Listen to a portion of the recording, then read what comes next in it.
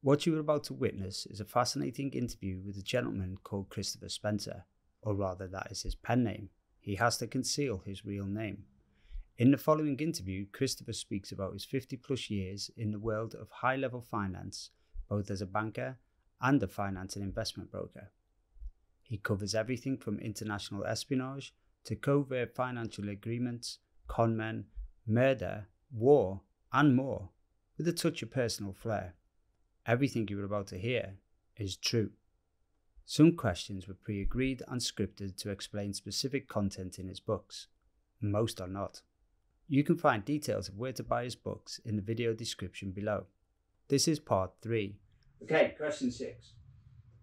I want to turn now to your book, but I do not want to give too much away about your stories, as you want people to buy your book and read them for themselves. You start your first story, Manna from Heaven, with an excerpt from a hymn by John Bunyan. Why did you do that? Well, He Who Would Valiant Be was my favourite hymn at school. I mean, wherever school I went to, every morning in those days, we used to have a religious service. And He Who Would Valiant Be was written by John Bunyan, who also wrote, of course, Pilgrim's Progress. And it's really a pilgrimage is really a journey. It's sort of like life, really. Life is a journey, and a pilgrimage is a journey to reach a specific aim. When I was given the task of finding this crock of gold at the end of the rainbow, as I talked about in my first story, Manna from Heaven, that's what it actually means. Manna was the crock of gold that I was told was there, and I was sent on a journey to various places, a pilgrimage, if you like, to try and find this crock of gold. So that's why I used the quotation from John Bunyan and from that hymn to illustrate the story.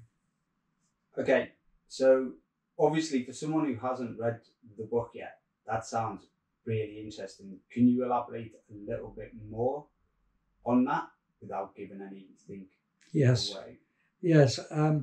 I was sent down to the West Country first of all, and then to Switzerland, and then to Paris. At the end of that journey, I faced a great problem, and I didn't quite know how to solve it. Fortunately, I had a contact who was an interesting guy who worked with the intelligence services, and I managed to use them to solve my problem. People have to read the story to understand how I solved that and how the intelligence agencies actually helped me to solve that problem. Having heard many of your stories, the intelligence services come up quite often. Can you elaborate as to why? Certainly. When you're in an international construction group, as I was then, and you're trying to get contracts for Britain, fortunately, the British intelligence services are prepared to give you a certain amount of help. I was working very closely with government. I was well known. I was regarded as a honourable civil servant, if you like. And I therefore had the ability, if I needed to tap in to some intelligence. I mean, other countries do this. The Americans always brief their major corporations as to the intelligence about a particular country if the senior executives are going there. The French certainly do the same. So it's not unusual to get this help.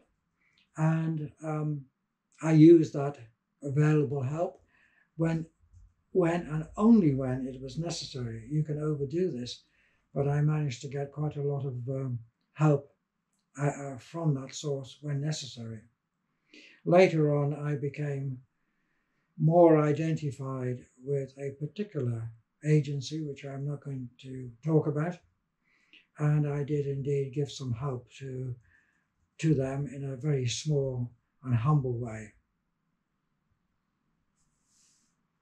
I may think I know what you're talking about there, but we'll move on. So, for those who aren't aware of the kind of dealings at that level, You're essentially saying, as long as the government think you're doing the country a favour, they'll back you up. Yes. You have to, I think, be at a top level and dealing with people in government who are at the top level. And I mean civil servants here. I mean, the civil servants run the government in many, many ways. The politicians are the temporary amateurs, if you like. Although about 20 years ago, that position changed somewhat by the introduction of non-civil servants as advisors to ministers, a situation which has some advantages but also quite a lot of disadvantages. If you closely watch politics, you can see that. So you say, in general, they're actually apolitical and they put the country first? Yes, in general, that is the case. It has to be, obviously, at a certain level within the civil service where that is the situation. Do you have any comment on the well-known fact that the industrial military complex in America have quite a grip on the, should we say, civil servant sector of their government? That happens in every country. I mean, because I was working for a very large construction group at one stage in my career, we had access, obviously, to senior levels of the civil service that normal people would not have. That is why it's so difficult, I suppose, for smaller companies, small and medium-sized companies, to get that kind of help. Although they do have an attempt, the government has an attempt to try and help the SMEs, as they are called, the small and medium-sized enterprises. But it's never enough to really help those companies grow into larger and more successful companies. Okay, so given the support that you got from intelligence services, and given that every country does it to some extent, that would imply that each time you're in a foreign country, someone in their intelligence services knows what you're up to and will keep an eye on you. Yes, and I was quite used to being put under surveillance in certain countries. I didn't, in the end, worry about it.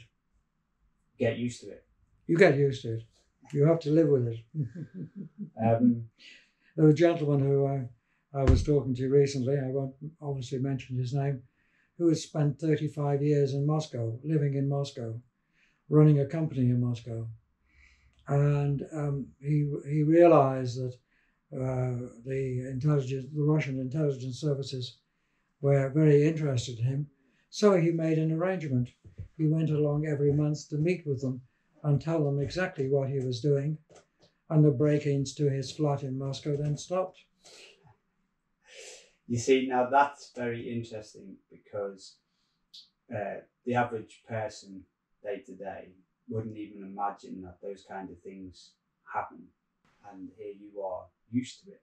Well, it goes back to what I said.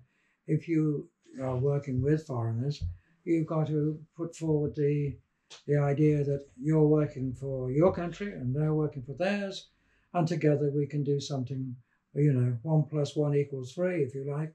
We can do something that's successful. And you therefore recognize that they have a predisposition to try and find out what you're actually doing as well. And that hasn't got to worry you. You've got to use that, indeed, to try and help the situation along, as I mentioned in one of my later stories. I can imagine it doesn't go that smoothly all the time. No, but you have to be practical, and you have to take the initiative. Are there any times it's got you in trouble that you can tell us about? Not in trouble. I found myself in a couple of dangerous situations, situations which made my hair on the back of my neck rise up, if you like. I was worried about my own personal safety, but you have to just live with that, I'm afraid. You have to grasp it and get on with things. So blasé. I can imagine it became pretty much a fantastic networking opportunity too. You must have met a great deal of people from varied walks of life, backgrounds, industries, etc. How can you tell us much about that? How does that work? Yeah, I mean, I was in banking for quite a few years in the City of London. That was very interesting. That was in the 1970s when the City of London was still the old City of London before Margaret Thatcher brought in the Big Bang in the 1980s. Then I was in the construction business, and again I met a completely different set of people in that situation. Then I was as an advisor to government, and again I met then a completely different set of people, ministers, civil servants, etc. And I've also worked in so many different countries and got an understanding of those countries and the way that they operate. Every country is different, and I've met many people from different countries and worked with them, I think, successfully. I think that is one of the most interesting parts of your career, is the sheer variation all across the globe. Would you say it's been one of your favourite parts? Well, I always said that when I was in the construction business or in my office, rarely, I used to have a cup of coffee to start with, and then another cup of coffee. And I used to say that if I hadn't dealt with the affairs of 6 different countries by my second cup of coffee, it was a quiet day.